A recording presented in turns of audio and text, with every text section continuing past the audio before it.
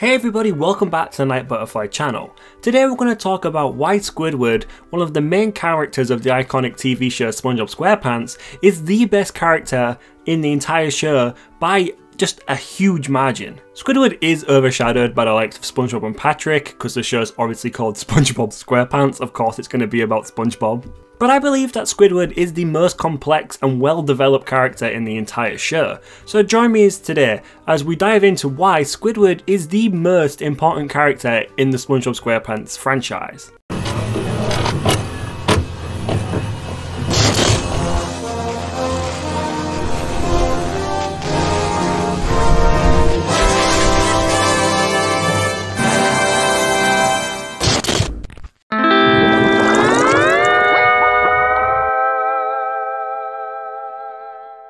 Firstly, Squidward's personality is what makes him stand out from the rest of the characters. He is the grumpy, sarcastic and pessimistic character who always finds himself at odds with SpongeBob and Patrick. However, underneath his gruff exterior lies a sensitive and creative soul.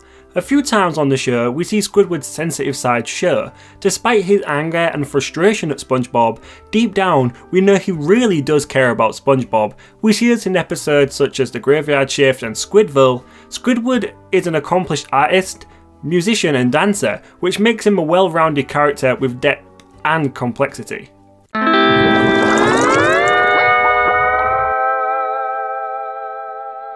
One of the most important things about Squidward in my opinion is how relatable he is on this show. He is one of the most relatable characters I have ever seen in animation. We all have days where we feel grumpy and just want to be left alone, just like Squidward. We also understand the frustration that comes with dealing with annoying neighbours and co-workers or classmates, just like Squidward deals with SpongeBob and Patrick.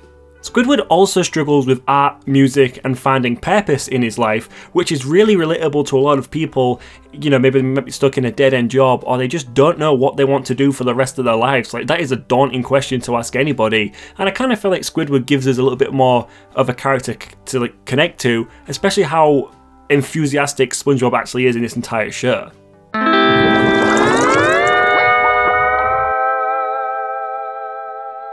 Thirdly, Squidward is one of the funniest characters in the show. His dry and sarcastic wit often goes over the head of SpongeBob and Patrick, and obviously a lot of the children that watch. But it's definitely a hit with the adult audience. And what could be better than serving up smiles? Being dead, or anything else. Squidward's misadventures, whether it's trying to impress his rival Squilly and Fancy Son, or failing miserably at talent shows, they're always entertaining to watch. Squidward's humour is subtle, but it's one of the reasons why he's such a beloved character in my opinion.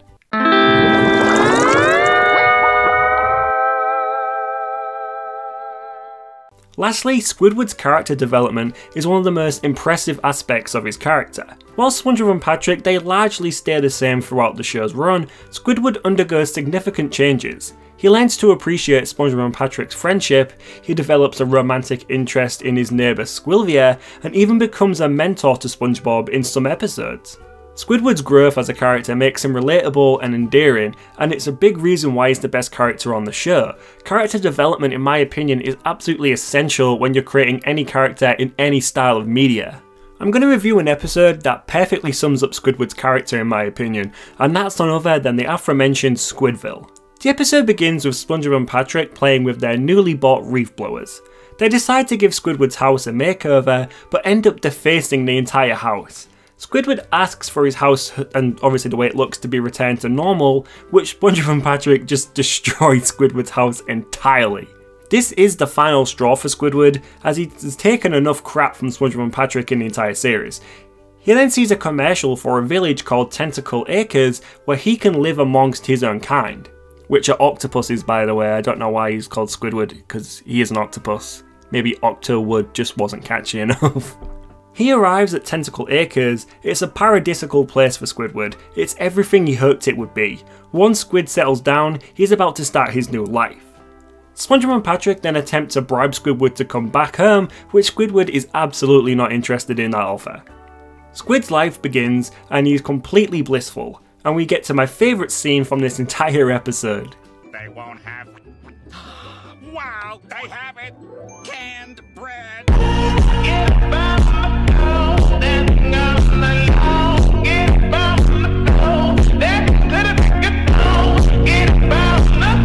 Squidward continues living his new life, but it starts to take a bit of a dark turn. Everything becomes the same. He essentially lives the same day, just over and over and over and over and over and over and over. After a while, Squidward is bored and he's in the park where he discovers a reef blower, and Squidward can't resist the temptation and he decides to have fun with it, which he then starts getting a little bit too carried away and begins causing terror throughout Tentacle Acres.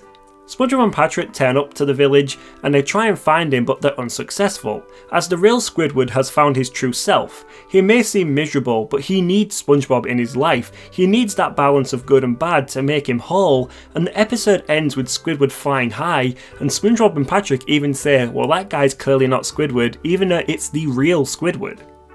So in conclusion, Squidward is the best character in SpongeBob SquarePants because of his unique personality, relatability, humour and character development. He's a well-rounded character with depth and complexity, and his misadventures and dry humour make him a fan favourite. So next time you watch SpongeBob, don't overlook Squidward, as he's the real star of the show. And that is the end of today's video. I hope you guys enjoyed. I want to apologise for the Clarence video being taken down. I didn't really edit it well enough to avoid the copyright, so it got blocked worldwide, but thank you all for the support. That's why I made this video today, because I didn't want to leave you guys waiting too long before another video. So here you go, hopefully you enjoyed this one. And yeah, thank you all for the support and subscribing, and yeah, I will see you guys in the next one. Cheers.